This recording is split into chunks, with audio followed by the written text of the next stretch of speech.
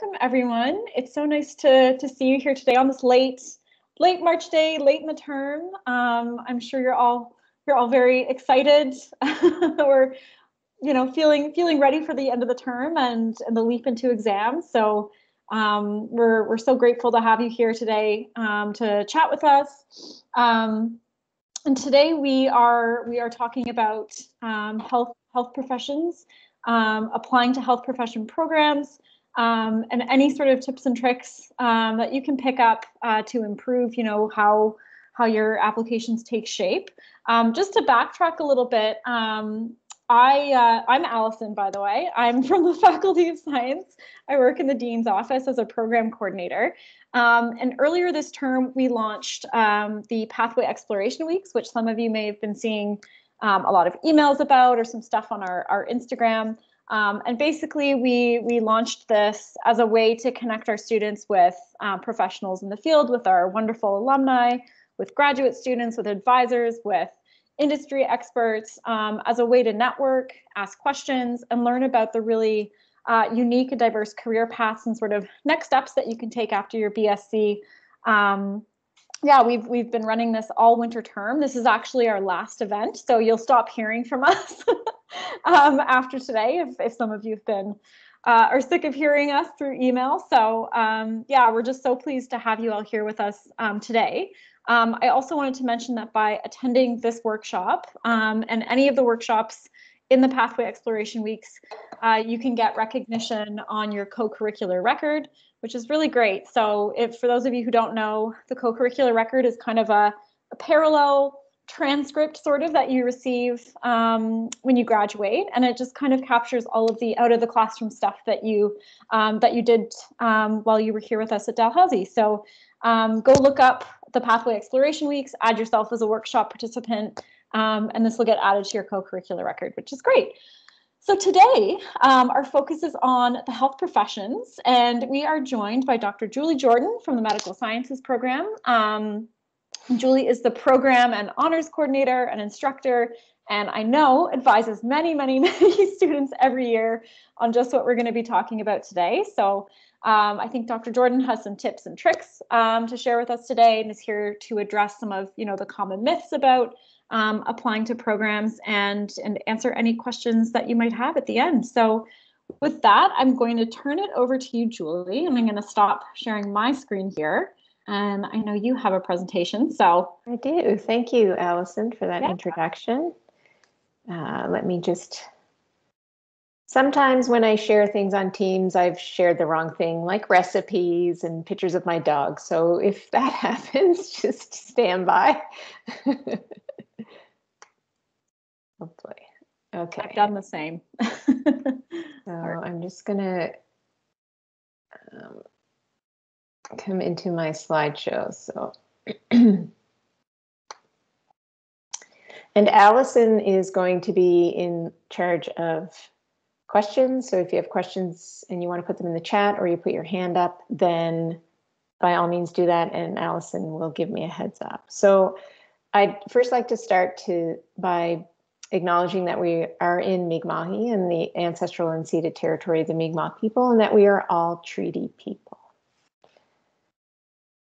Okay, so again, I'll just repeat what Allison said, and thank you everybody for joining us today, especially this late in the term and so close to your exams. I'll try and give you kind of a brief overview, and I'd like to state right off the top that I am not an advisor for professional programs, and your best source of information is probably the websites of the schools and programs in which you have an interest. But I am going to share with you some things that I've learned along the way through my advisor role in the medical sciences program, and then we'll hopefully be able to address whatever questions you might have. So let's get started. See, already I can't advance my slides. Okay, here we go. So I'm sure many of you are aware of the multitude of possibilities when it comes to health professions. There are a ton out there, and I obviously can't cover all of them, but I'm going to give you some insight into some of the more popular choices. And these are not restricted to anyone in particular. You can pursue wherever your interests might take you.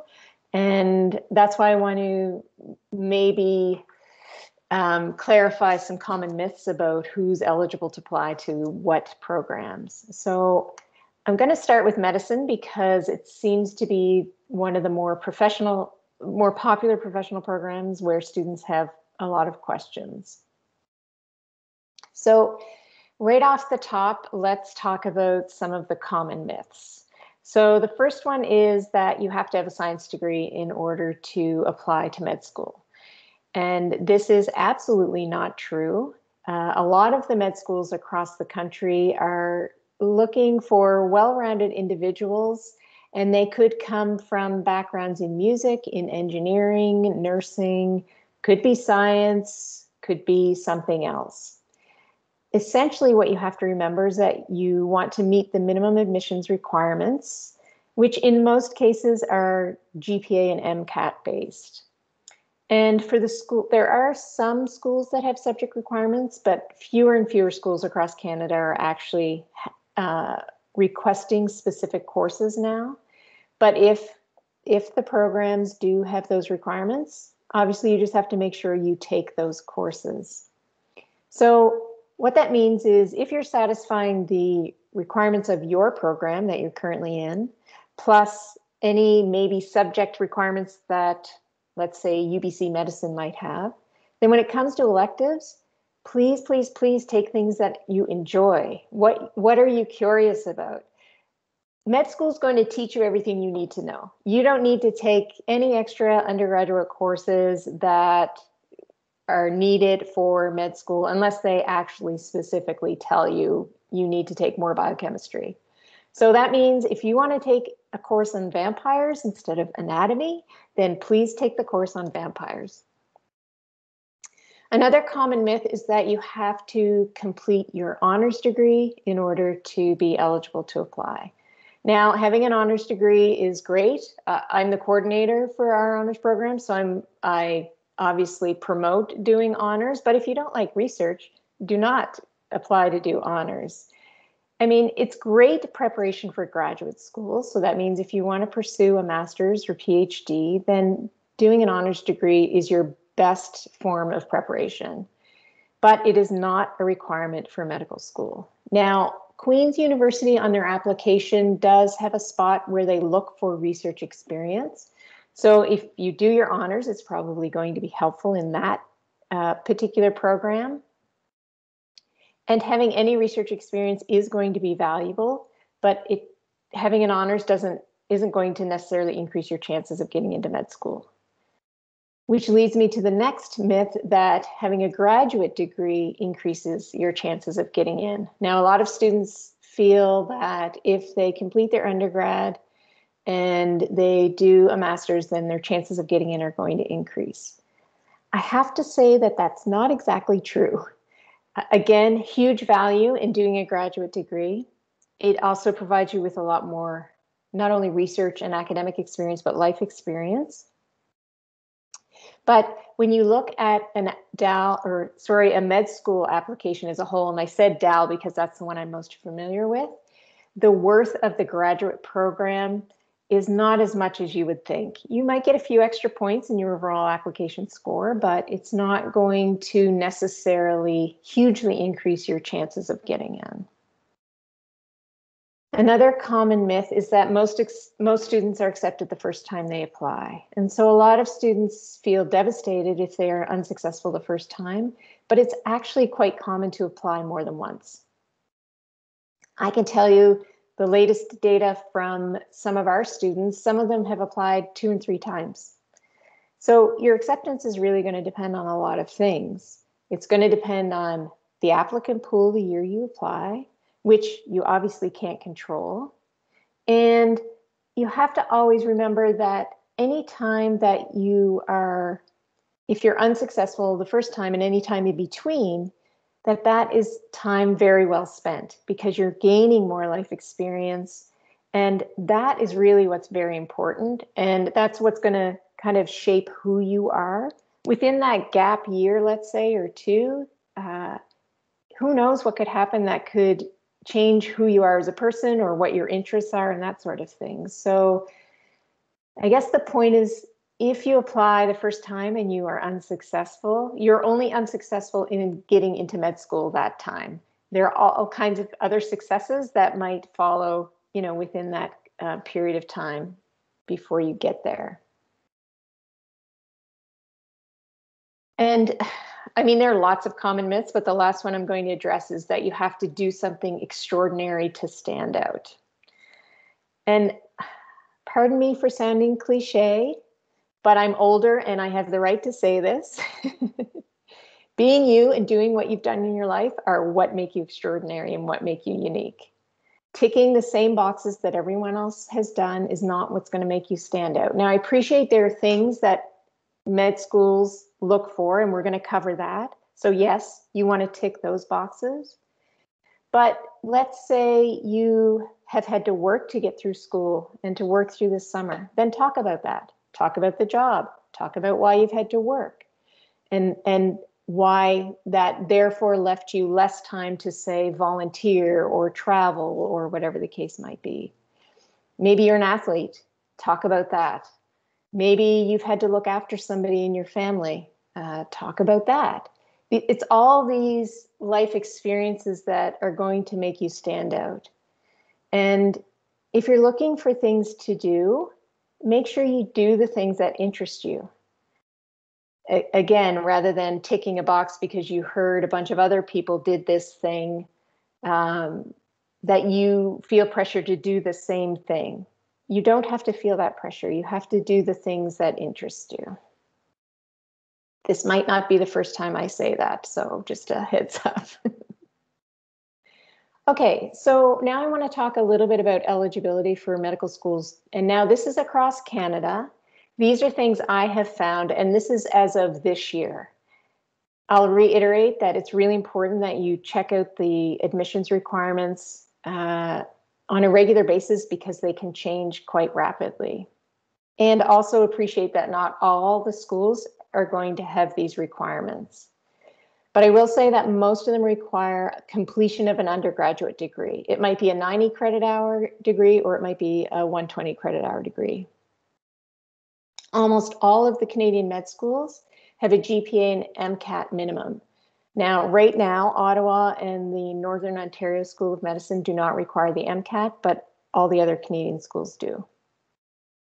More and more med schools are starting to use the CASPER for admissions. So if you haven't heard of the CASPER, it's a 90-minute test that examines your non-cognitive and interpersonal skills. Each med school is obviously going to have some sort of application, and the components are going to vary from school to school as well as the deadlines. But in general, you can apply before you finish your degree so that you can then enter medical school that following September or with that intent.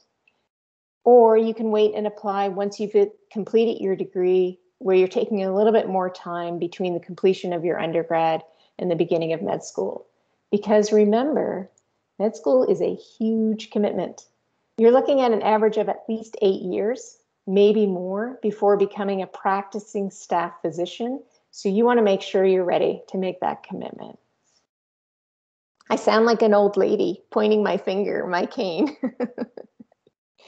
So the interview is often a big part of the application process as well. And you'll find a lot of schools are using the multiple mini interview or the MMI. And we are going to talk about this a little bit more, but not all schools are using it. And some might use a traditional style interview and some might use a combination of both. With respect to international students, right now, there aren't a whole lot of schools across Canada accepting international students, but McMaster, McGill, and Queen's right now, or as of January, are accepting a small number of international students or international applicants. Okay, extracurriculars. I get a lot of questions about what can I do? What do I have to do to be ready for med school? So again, remember to do something that you like and interests you. Now, there are some specific experiences that med schools are looking for, and that one of them is probably going to include some kind of exposure to the healthcare world. I mean, they don't want you applying to med school and having no idea what it's like to be a physician or what it's like to work in a hospital. But it doesn't mean that you're limited to the hospital setting either. You might have an opportunity to shadow your GP in a private clinic or help out with filing or something like that and see the day-to-day running of a clinic. There are a lot of health associated organizations like the Alzheimer's Society or any cancer societies that are either provincial or federal, anything like that. There are a lot of nonprofit health related organizations, long-term care facilities, and a lot of other opportunities for you to gain some kind of experience or exposure in the healthcare world. I would also recommend some community involvement, and that actually might tie into the healthcare exposure, but it could be something completely different. You could be volunteering at seniors bingo or helping out at a soup kitchen, or maybe you're a lifeguard, or you might be walking dogs for elders or somebody in your community. Any kind of participation in your community is going to be helpful. And then there's research. So this is, again, coming back to those myths where a lot of students believe they have to have research experience in order to be eligible to apply to med school, but it's not the case, again, unless it's maybe a school like Queen's where they're specifically looking for it. And I would say probably a lot of the applications have a place where you can add research experience, but it's not going to be a requirement. And remember, again, that all of your life experiences are going to count towards your application. Okay, so let's talk about Dalhousie Medicine in particular, since most students at Dal are from the Maritimes, and so Dalhousie Medicine is going to be where you're most likely to be accepted, just because the med schools across Canada, most of them, except maybe in Ontario, are provincially regulated, which means they protect seats for students within their region. So at Dalhousie, to be eligible to apply, you have to meet a minimum GPA of 3.3 on a 4.0 scale if you're a Maritime student, or a 3.7 if you're from outside of the Maritimes. This link that I show you here will take you to a conversion table from the 4.3 grade to the 4.0. Now, Dalhousie very recently changed how they're calculating their GPA, which I think is fantastic because it takes a lot of pressure off of having to carry a full course load. Now, there are some other med schools that require you have a full course load, which might mean 4 or 5 courses per term, but Dal has removed that requirement. So what they're now going to do is take the 60 most recent credit hours of graded courses from a completed or in progress undergraduate degree. So that means in progress with the intent of graduating. Or, and this is where having graduate work might be helpful, they could use 15 credit hours, so that's 5 courses from your completed or in progress graduate degree, plus the remaining 45 coming from your undergrad. So they will count fall, winter, and spring, summer courses if they contribute to your degree. So if they're part of the degree requirements and you take them in the spring and summer as well, they'll count them. They will not count the pass or credit, no credit courses, won't be included in the GPA calculation. Now, this is what I found was interesting. If you repeat a course and both grades fall within the 60 most recent credit hours, then both will be included in the GPA calculation. And finally, if you do study abroad, then they'll need numerical grades for those courses.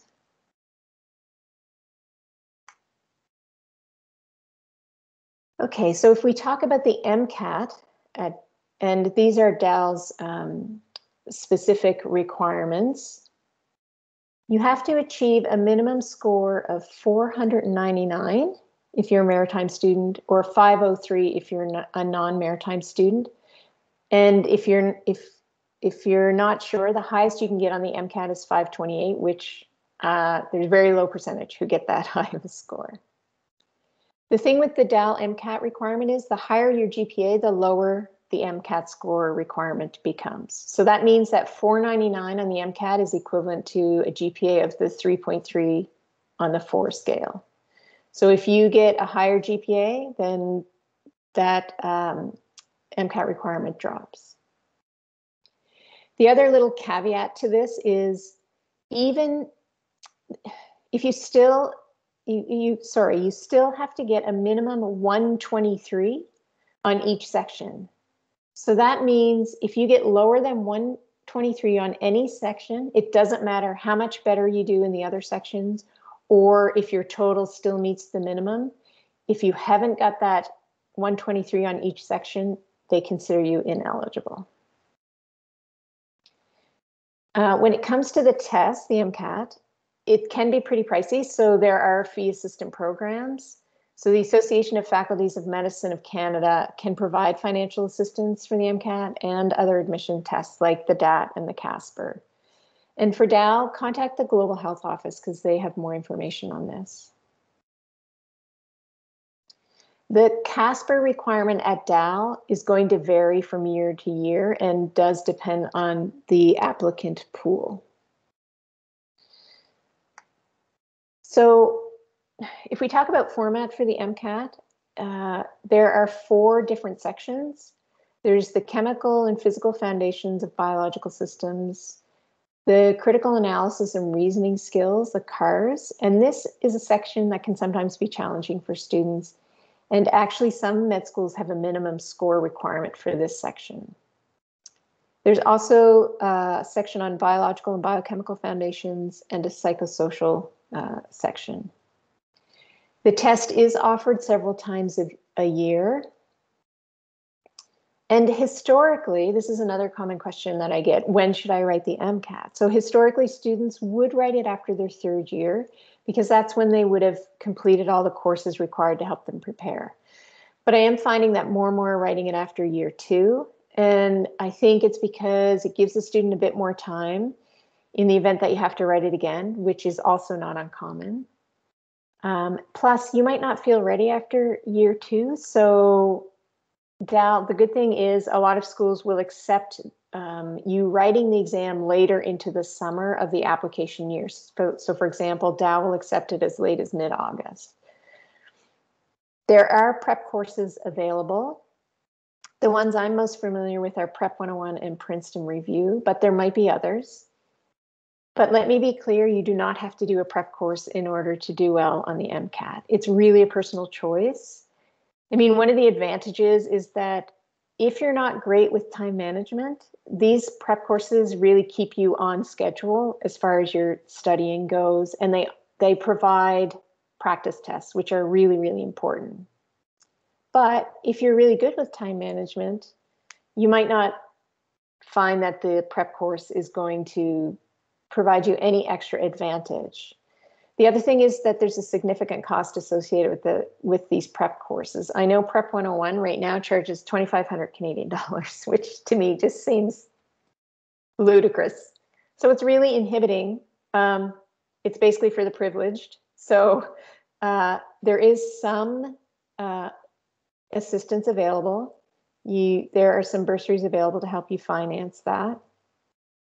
If you don't go with the prep course, then I'd recommend that you still invest a little bit in practice tests, because learning how to write the exam is as important as knowing the content. I mean, if you think about it, you're going to be sitting in front of a computer for 7 hours, more or less. So staying fresh, knowing what to expect is really important. Doing the practice test is going to help you do that.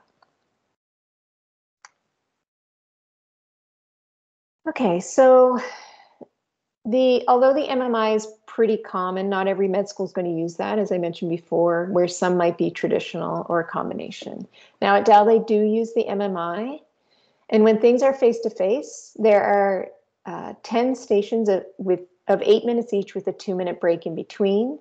The questions are posted outside the door. A buzzer rings for you to begin. You go into the interview room where there'll be one interviewer and there may be an actor to participate in role play. And it might be just you, or there may be another interviewee there as well. Now, because of COVID, they've had to do a lot of online stuff, including some online MMI, not MMA. That's pretty funny. It might lead to MMA, I don't know. But so pay attention to this, because in the future, you might see that some schools are deciding to give you the option or might solely be going online. And the things that they're going to look for are, as far as skills go, they're looking for your communication skills, your problem solving ability, your teamwork, decision making, and your ability to share opinion and your justification of those opinions. And what you'll find is the most commonly covered issues found in the MMI are going to be ethical dilemmas in healthcare, situations about our healthcare system, the med school program itself, your qualifications, and any current events. So these are the things you want to be familiar with. And there are workshops available, so definitely take advantage of those. I know Student Success usually holds at least one of these a year.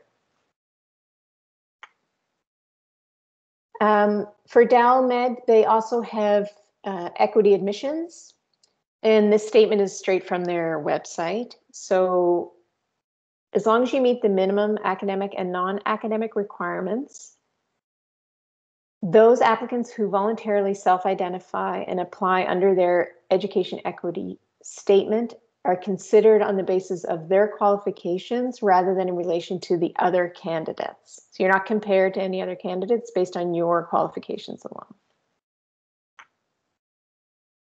So the DAL admissions breakdown looks like this.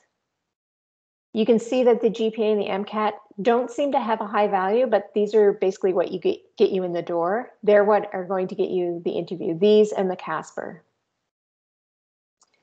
Your supplemental information, which will include extracurricular activities, personal interests, volunteer work experience, and any awards and achievements, and even research if you happen to do that, plus the essay, which is, I'm going to talk about in a second. Those are worth a total of 30 points. So in your essay, this is basically a personal statement as what brought you to the decision to pursue medicine. And it should go beyond wanting to help people. I think they assume that if you want to be a physician, you want to help people. But it might include a single experience that happened in your life, something in your upbringing, a job you had, anything that drove you to decide on medicine as a career. So really take some time to reflect deeply and be honest and true to yourself in the writing. Don't write what you think they want to read. They'll be able to pick up on that. Make sure you include qualities and skills that you have that are applicable to the study and practice of medicine, and how your experiences have helped to develop them. So the admissions committee is interested in your community connections, as I mentioned before, relationships, your experiences in group settings, hearing about challenges, successes, adversities, strengths and weaknesses, all which make you an ideal applicant. They really don't want a chronological list of your achievements. Okay, you can see that the interview is worth 40. So this is the biggest chunk of your application for DAL. So that's why it's important to maybe practice and really prepare well. And then a small portion called discretionary is worth 5 points. And these are points that are at the quote unquote discretion of the person reviewing your file. So they might include, but aren't limited to, research or publications, varsity sports, excellence in a particular field, discipline, or activity like dance or music, writing, community service, scholarships received in university, recognition for community service, any exceptional circumstances that you overcame. But you'll see, again, the maximum you can get with all of these things is 5 points. Okay, so this is what DALMed says. Think about the qualities a medical student should have. Reflect on your own unique experiences in education, which provides evidence of these qualities. For qualities you are still developing, make sure you seek out new experiences that will help to develop these qualities. And so they look at interpersonal competencies, intrapersonal competencies, thinking and reasoning, and science. And you see how science doesn't have a huge weight compared to the other things. So keep that in mind. And just to wrap things up with the medicine, so this is what the class of 2024 looks like. They had 800 and so almost 900 applications, including New Brunswick applications from maritime students, 424 for 9 seats. And then there's another category where they had 9 applications. So they accepted a total of, or confirmed a total of 127 students. 79 were from Nova Scotia, 32 were in New Brunswick, which means those students are being educated on the New Brunswick campus. 6 from PEI, 9 non-maritime, and 1 other. The average GPA of those that were offered seats was 3.8 on the 4.0 scale, and the average MCAT was 508.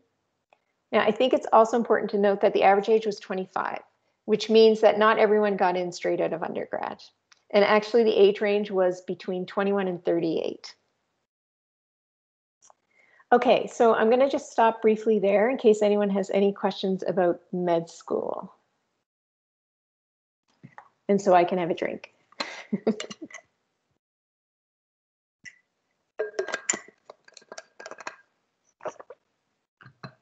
Feel free to use the hand up or put something in the chat and I can relay it to Julie. Okay, I'm gonna just move on and then we can maybe. Oh, we do have one question from. Okay, perfect. Yeah, go ahead. Yeah, I was wondering if you could talk a little bit about maybe some good ways or good people to get as references, because I know some applications require like academic references and stuff. Right, that's a great question. Thank you. So you want your references to be people that know you. And so if you've done well in 1 or 2 classes, you could approach the professor that has taught you in those classes, and they may be able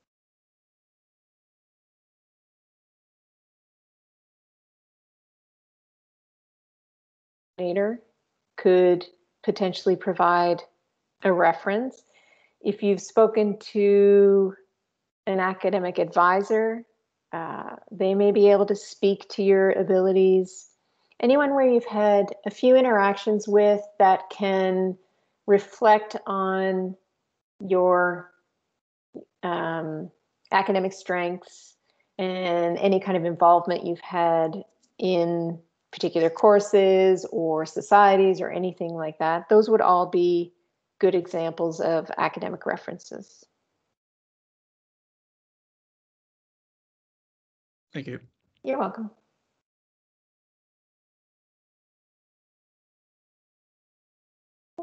We've got a question from Kaylin. Go ahead. Okay.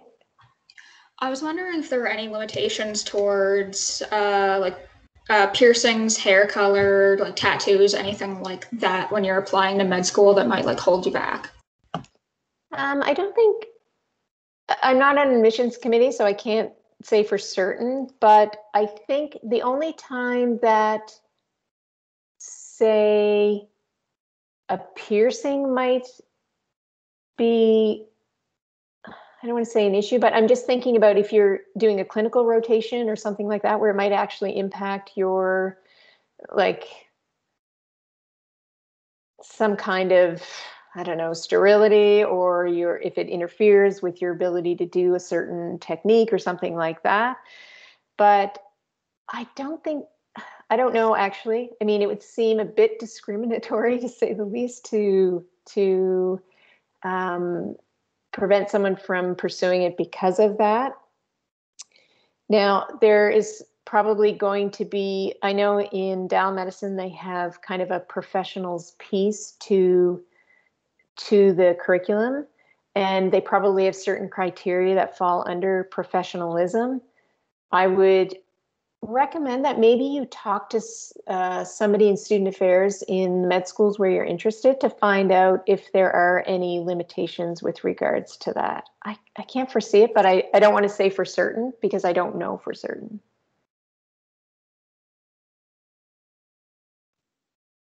Awesome. Thank you, Kaylin. I think we had a hand up from Ernest as well. Go ahead, Ernest. Hi there. I had a quick question about the whole education equity, and I noticed on the website that it lists African Nova Scotians and Indigenous persons. Are those the only two groups that are kind of represented under that policy, or is it does it encompass just in general visible minorities? I think it depends on the med school for sure. I think for Dalhousie, they focus on Black Nova Scotian and Indigenous Nova Scotian applicants for medicine. Now, I think there are other programs at Dalhousie that have equitable admissions policies that are a little bit more expansive, and they will actually list the students that are included. And again, I think it's going to vary, and your best bet is to confirm with the admissions committees or their advisors how specific they are when it comes to self-identification. Perfect. Thank you. You're welcome. So Julie, we have two questions in the chat here. Okay. I'm wondering if we want to address them now, or if you want to kind of get to the other pieces and then we'll come back to these questions at the end. Yeah, let's do that. Okay, sounds Thank good. you for those of you who submitted the questions in the chat. If we don't get to them right away, then we can certainly add to them after the hour. Okay. Good. Thanks. Okay, so I'm going to move on to dentistry. And again, I want to look at common requirements across Canadian programs with the qualifier that not all schools are going to require all of these things. But I've found that most of them are looking at a completed undergraduate degree, and that degree is probably going to include 6 credit hours in physics. Almost all the dental programs require a full year physics. Some of them might either require a minimum GPA or a competitive GPA based on the applicant pool, which is going to vary from school to school.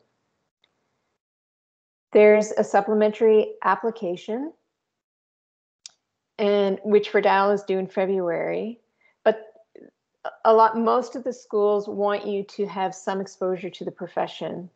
And they've stated that if you're not able to arrange that on your own, then you can actually contact the Faculty of Dentistry. This is for Dal anyway, and they'll help facilitate that. But I would say most of the programs, if you have, kind of like med school, if you've had some exposure to the practice of dentistry, that's probably going to be fairly important.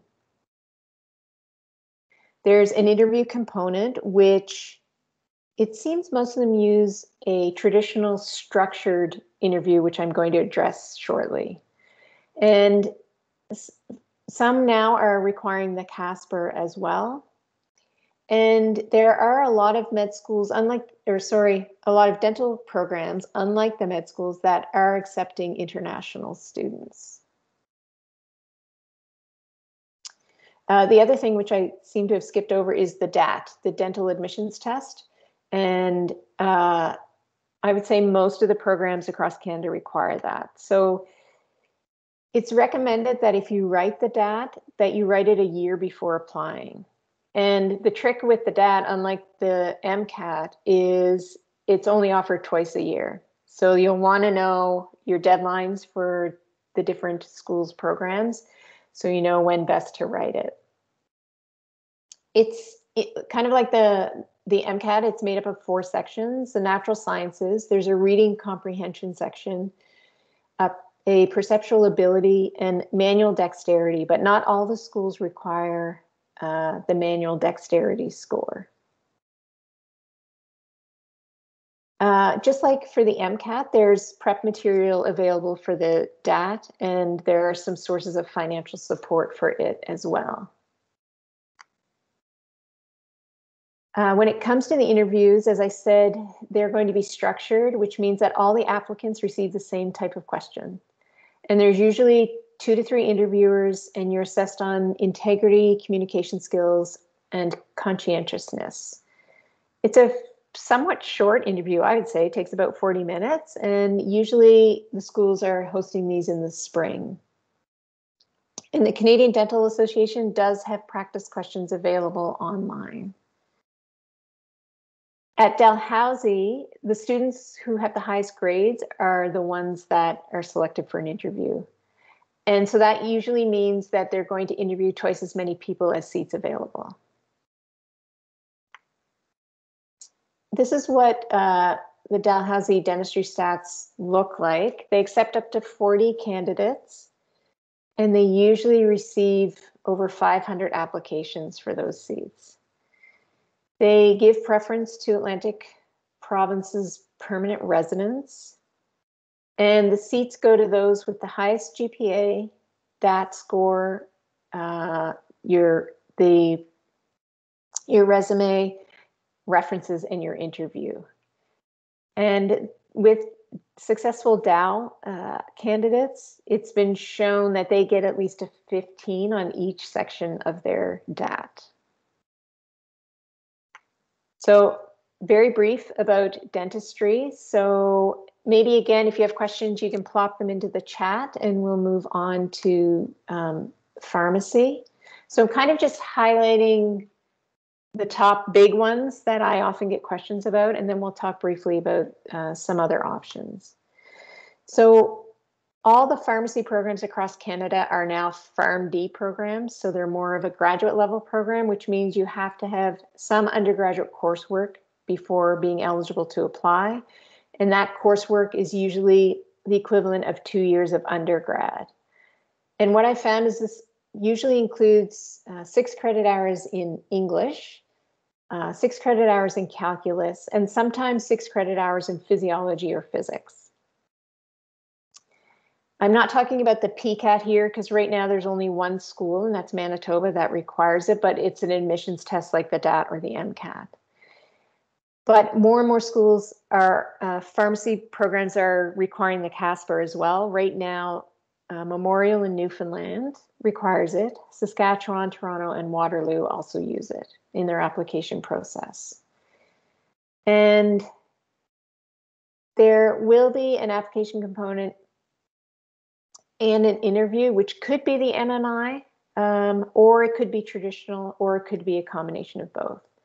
Now, with regards to admissions, again, Dalhousie Pharmacy has equitable admissions policy, and they also weigh heavily the value of the interview, where it's worth 60% of the total application package. Okay, so let's talk about some other options. I apologize if I'm rushing a little bit, but I want to give you enough time to ask questions. So there are lots of other professional programs in healthcare that you can pursue. These are just some of them, but maybe some that you hadn't heard of or you didn't even consider. So there's nursing, there's physician assistant, and optometry, each of which I'm going to talk just briefly about. There's osteopathy, where training is available at the Canadian College of Osteopathy in Ontario or in the UK. Genetics counseling, which has training at UBC, Manitoba, Toronto, McGill, and Montreal. There are health profession technologies like X-ray, radiological tech, ultrasound, nuclear medicine, and medical lab tech programs, and those ones are all available at Dalhousie. So let's talk about nursing first. Right now, there are 2 programs available at Dal. One is direct entry from high school, and then there is the advanced standing, which those of you who are attending today would be probably what you would be considering. So there are some course requirements where you have a minimum B- needed in an anatomy course. It's usually anatomy 1010, 6 credit hours in physiology, or if you want to combine 3 credit hours in physiology and 3 in a biological science, you can do that instead. An introductory stats course, I've listed 1060 here, micro 2100, and 3 credit hours in English writing. And then you have electives that are required as well. Now they state a minimum GPA of 2.5 is required for your most recent 30 credit hours and overall. But please be sure that this does not guarantee entry. Nursing is actually one of the most competitive programs at Dal, and they have a ton of applicants vying for 96 seats. So that means the competitive average is going to be much higher than 2.5. And it also means that most of the seats are going to Nova Scotian applicants.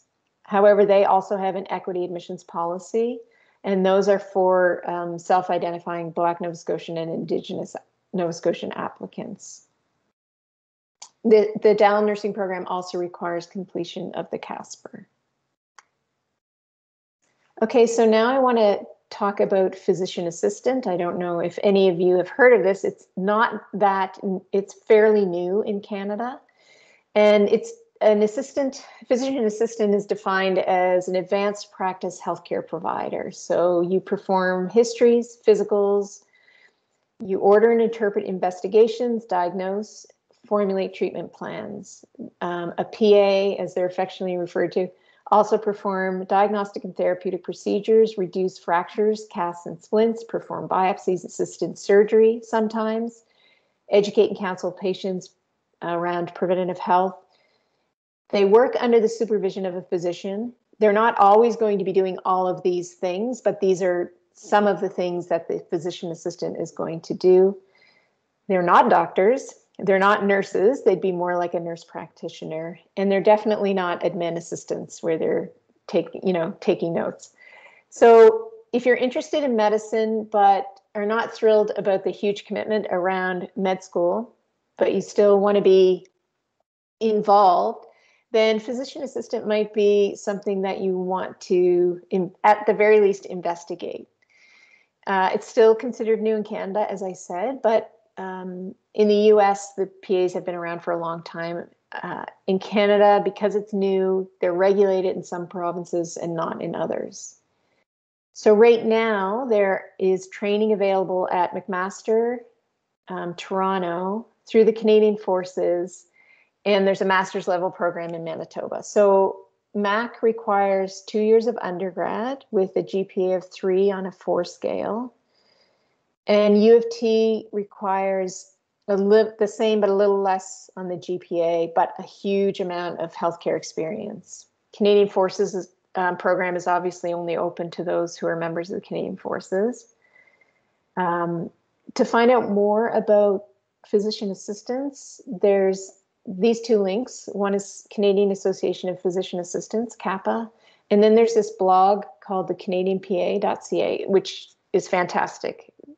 They provide a huge amount of information and kind of reflect on life as a PA in Canada. Okay, so then there's optometry. So there are only 2 schools in Canada that offer training in optometry, and that's Waterloo and Montreal. And then there are programs in the US. So if you were looking at Waterloo, you have to have a BSc with 5 courses per term. So this is where course load might be important. And then 3 credit hours in an English, ethics, psych, micro, chemistry with a lab, biochemistry, organic chemistry with a lab. Actually, I don't know if it needs a lab or not. Calculus and stats, and then 6 credit hours in a biology with a lab, physiology, and physics. They have a minimum overall average requirement of 75%. Now they may have a competitive average, which is higher than that. And they require a CASPER plus a CASPER snapshot, which is something I wasn't familiar with. So it's like a mini CASPER, but you also have to do the full CASPER as well. And you have to complete the admissions test for optometry, which is the OAT, and has a minimum score of 300, which won't mean much to you until you actually look at what the OAT is, but it gives you a little peek. So then if none of those appeal to you, then there's more. You might consider a career in communications disorders like speech language pathology or audiology. You might consider physiotherapy or occupational therapy, social work, community health and epidemiology. All of these programs are at a master's level and are currently offered at Dal. So worth exploring if they pique your interest in any way. Okay, whew. So I'm sorry we only have 10 minutes left, but I'm also available. I should have put my email, maybe we can put it in the chat. I'm going to unshare and then hopefully address any questions. Thank you so much. I think, wow, that was extremely thorough. Sorry. No, and I mean that in the best way possible. I think it's so helpful, and I'm just going to put your MedSci email here in the chat, if that's all right, Julie. Yeah. So before we do another round of hands up, there was a question here from Sarah. Yeah. Was wondering how long students typically study before taking the MCAT. Thank you. Good question, Sarah. What I find is, let's say you were going to write in August, you're probably going to prepare most of the summer. So, and I think that's why students do it in the summer, so that they can dedicate that time. Now, it really depends on you. It depends on your abilities. You might not need all that time. You might be able to, I wouldn't say 2 weeks is enough preparation, but I don't know, maybe a month would be enough for you. It really depends on you and your abilities and how much time you can dedicate, per day to studying, what resources you're using. The prep courses usually run most of the summer, and then students usually write at the end of the summer. Awesome. Thank you. Yeah. All right. Feel free to put your hands up or put something in the chat if you have any additional questions. There was a question from Sammy before, but Sammy, did I answer that about the requirements for admissions into the Faculty of Health? Yeah, thank you. But okay. I wonder if I need to take MCAT for the post-diploma program. Oh yeah, that's so the MCAT for the post-diploma BHSC in radiological technology is an MCAT required for that. Oh, I actually don't know, to be honest. Yeah, I'm not. I can take a look at the admissions here. Yeah, I don't. It doesn't sound. It's not ringing a bell that you would need it, but again, I don't want to say you don't need it and then you need it. It looks like a letter of intent, a resume, proof of registration in a professional association. Yes, and a resume. We can get back to you on that, Sammy, if you'd like. Oh yeah, thank you. Okay, no problem. I just want to make a further comment about the co-curricular record too, that Allison mentioned at the beginning. This acts as an official document. So if you're applying to any program, you can attach that CCR to it. And it also saves you so much time than trying to go back and, remember what you did when. It's kind of like your CV or your resume. I mean, keeping it up to date. So if you haven't started putting together a co-curricular record, I would highly recommend it. I think it will be to your advantage to have that in place. Absolutely. I'll put the link to the CCR website. Okay. Yeah. Awesome. Thank you. Yeah. Any other questions from the group?